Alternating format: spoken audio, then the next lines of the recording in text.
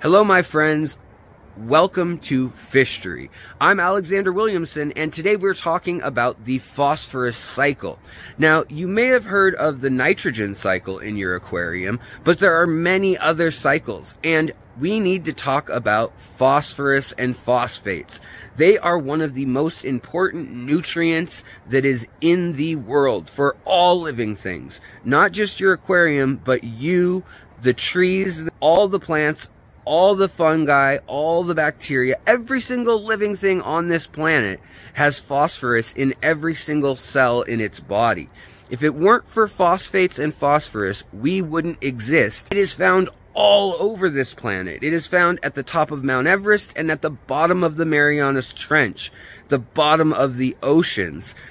Yet, we cannot use it as it is found in nature. As it's found in stones and rocks, we can't use it. So how does it get from being locked away in stone to being in every cell of every living creature on the planet? Well, that is the journey that we are going to talk about today. And if you want to know more, I have an entire hour-long video coming out tomorrow about the phosphorus and phosphate cycle that you can geek out and nerd out on totally. But today, let's talk about the basics of the cycle and introduce the topic to all of you. I think you guys are going to like this one, and it's something that most of us aren't taught, but it's absolutely fascinating. So let's jump in now.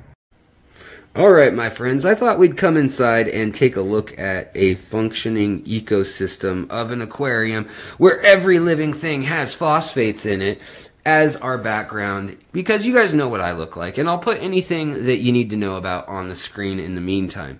So, let's go ahead and try to get through this as quickly as we can. Now, every living creature that you are looking at, all the fish, all the plants, the bacteria, whether that's nitrifying bacteria, or that's the bacteria that rips phosphorus out of stone, it all has phosphorus and phosphates in it. Every single cell has phosphates in it.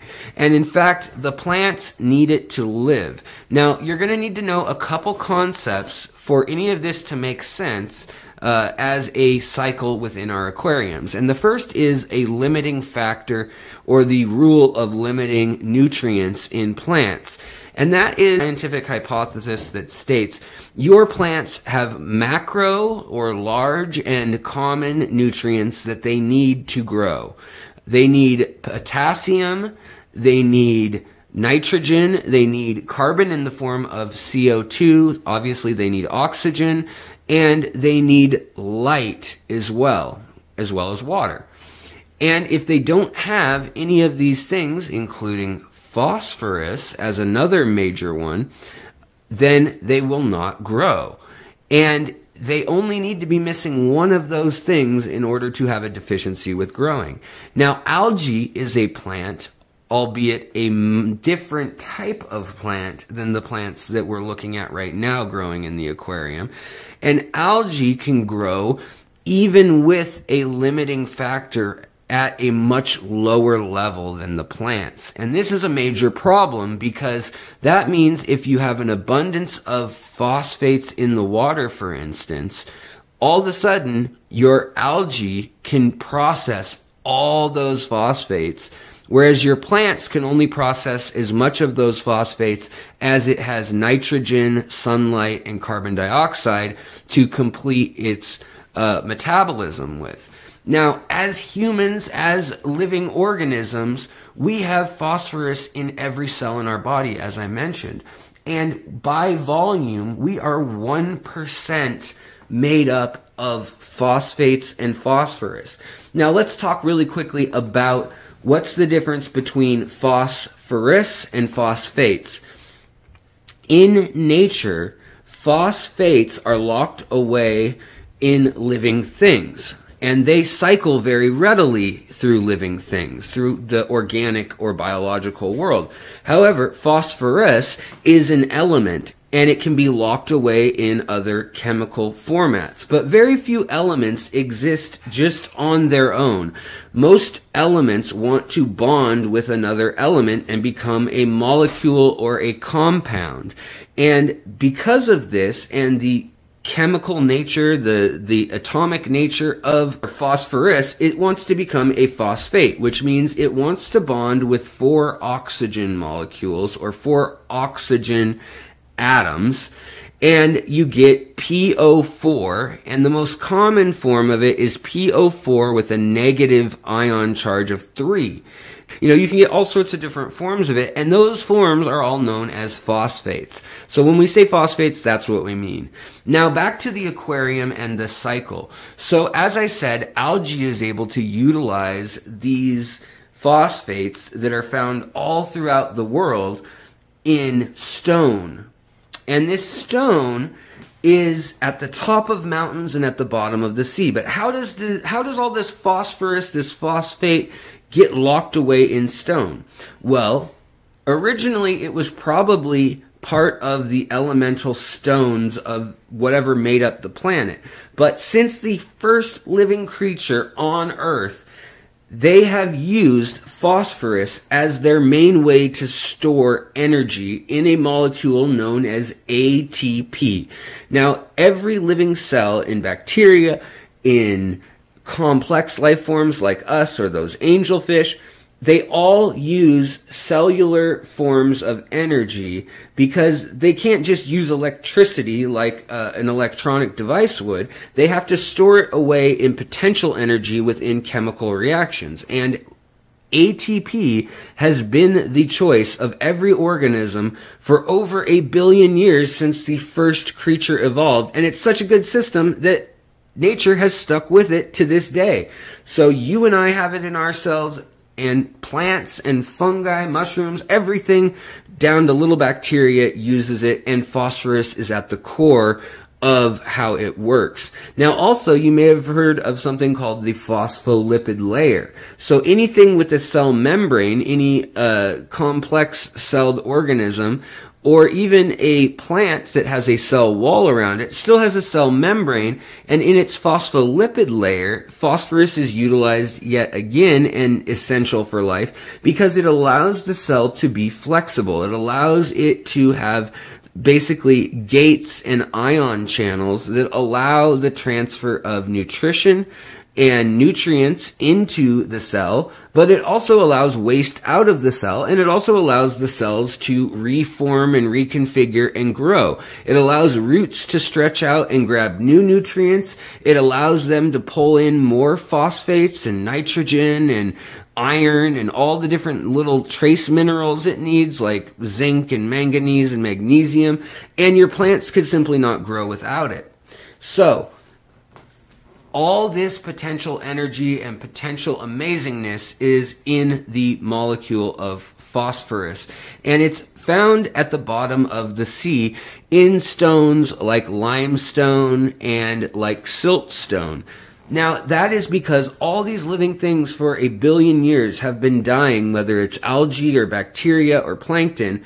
All of them in their cells by weight have at least 1% phosphate by volume. And so therefore, when they die, all the organic materials that are useful, they get recycled into living cycles like the carbon cycle or the nitrogen cycle. Well, when all that's said and done, so that leaves quite a bit of a concentration of phosphates at the bottom of the ocean, and that gets locked into the form of stones, just like things get fossilized, like bones turn into fossils and get replaced.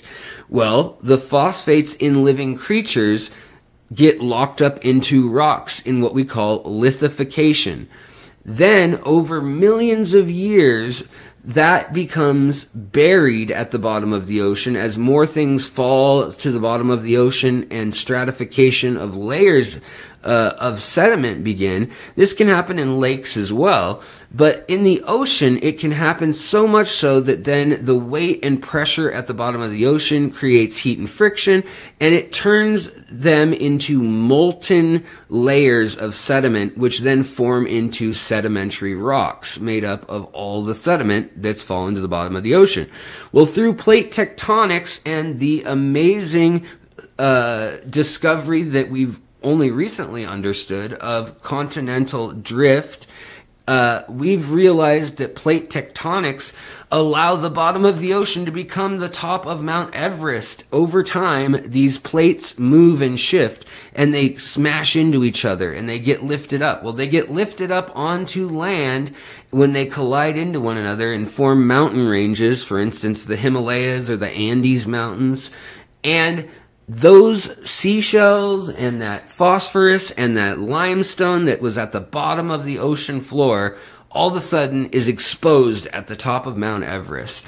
And over time, as these mountains are rising, water, freezing, thawing, wind, debris, animals walking on it, plants growing on it, all of these things break down the stone, and it starts to turn into dust and debris. And slowly, plants, fungi, and different bacteria are able to extract the phosphorus out of the stones. And through different processes that we'll explain in the longer form video, they are able to render it from a non-usable inorganic stone form into an organic form. And once it becomes in its organic form, it can get put into an ecosystem for an average of 100,000 years before it falls back into groundwater and gets washed out to sea and gets locked away at the bottom of the ocean into stone again. So it actually gets passed around through organisms like crazy. The atoms of phosphorus will get used by living organisms very frequently. As soon as one thing dies, worms or bacteria or invertebrates, snails and shrimp, they will break down those dead and decomposing bodies or plants, and then they will put out castings, and bacteria will fix that, and then plants will pick that back up very quickly, or algae will use it if it's dissolved into water, like in our aquariums or in our rivers, and then they will use it to grow, and something else will eat them, and so on and so forth. Well, then it sometimes gets washed away back out to a main river and ends up in the ocean, and then goes to the deep bottom of the ocean to get locked in rocks again, which is where 90% of it remains. But 10% of it is circulating in living things as we speak. And if you want to know more about all of this, definitely check out the hour-long deep dive video on this topic. But we're going to wrap it up today and let you know that in your aquarium, that same cycle is going on. And just like nitrogen is a needed nutrient for your plants, phosphorus and phosphate is needed as well. We only need about 1 part per million in a freshwater aquarium, and in a high-tech aquascape tank or a tank with tons of plants, kind of like this one, you may push that all the way up to 3 parts per million. And in a natural system, that's rarely ever going to get higher than that. However, the foods that we feed and the fertilizers that we use since the Industrial Revolution, we figured out how to unlock phosphorus and nitrogen at levels that are far beyond anything that would naturally be found. And it's because of this that we see these big dead zones of algae blooming. And the algae blooms, and then it sucks up all of the oxygen in the water. The phosphorus chemically bonds with 4 oxygen molecules, and then it gets used in algae and in bacteria, and then that becomes a dark layer that clouds out the plants, and then the plants can't grow in the bottom of the river or lake, and then they die, and then that causes more acidification in the water, as well as a lack of oxygen, which causes fish to die also, which then causes more ammonia to be released and nitrogen to be released that was trapped in the form of living tissue as fish, and you get these big eutrophication dead zones. Well, the same thing can start happening in your aquarium when you're using fertilizers and these synthetic consolidated forms of phosphorus and phosphates. And unfortunately, we use it as a preservative and as other manufacturing byproducts, and it's in a lot of processed foods, in meats and nuts, Nuts like legumes have a lot of it, but dried flake food and oftentimes certain frozen food can be really high in phosphates and concentrated in levels that it wouldn't be naturally in a lake or river where we find most of our fish. So you have to manage it. And how do you manage it if you have too much? Well, you need to either do water changes where the phosphorus and phosphates have been suspended, or you need to take that food out and don't let it rot if the fish aren't eating it. Once they've eaten it and processed it and it becomes waste, then it will become sediment and your plants will use it. But if there's too much of it in the sediment, what you can do is you can actually go to the store and buy phosphate pads. And this will chemically bond to the phosphorus and phosphate in your aquarium. And you can then just take the pad and throw it away. Or you can trim your plants once they've locked it away and throw those away or put them somewhere else. And you remove nitrogen, phosphates, everything that was in that plant you remove when you toss it away. But just remember that your aquarium is an ecosystem and everything you put in it needs to come out of it or needs to keep cycling and being used in that ecosystem.